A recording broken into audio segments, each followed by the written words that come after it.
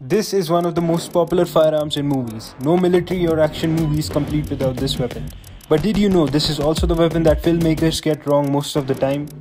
The M134D minigun. It is a Gatling-style rotary machine gun chambered in 7.62 by 51 mm, designed and developed by General Electric in the United States during the 1960s. 6 barrels mean up to 6,000 rounds per minute, which allow it to unleash a devastating stream of bullets on the target. Being on the receiving end of this gun is truly a nightmare. But what is it that the filmmakers get wrong about this weapon? Firstly, firing it from the hip standing. The gun weighs around 85 pounds without the ammo and accessories. Plus, the recoil and the tremendous fire rate would be impossible to handle. Secondly, there is a reason why we see this gun only on vehicles such as helicopters. It runs on electricity. It literally has a motor that runs the gun and cables that connect it to a power source. Running around with this gun without electricity would be useless.